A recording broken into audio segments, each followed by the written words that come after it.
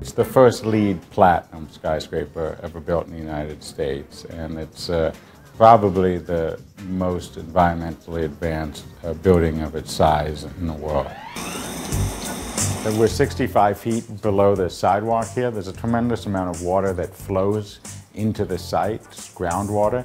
Instead of taking that water and pumping it into the sewer system, we capture that water and we use it in the building. We save 13 million gallons of potable water a year. Those are through recycling the sink water, capturing the groundwater, using waterless urinals, and capturing all the rainwater that falls on the building.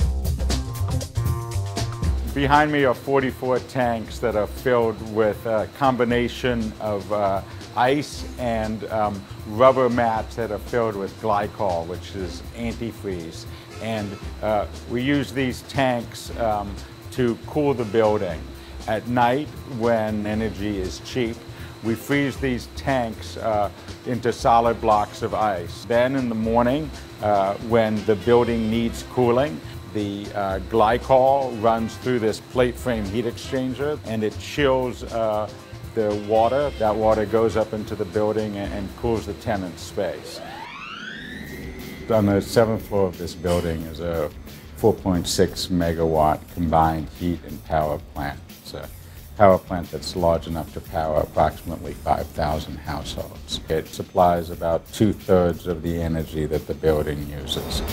We manufacture power on site because we can capture the waste heat and use it to make hot water, to heat the building, to make steam, and to make air conditioning. So our conventional power plant is about 35% efficient. Our plant is about 70% efficient. A green building is an efficient building. It's efficient not just in the use of natural resources and energy, it's an efficient place to work and a healthy place to work.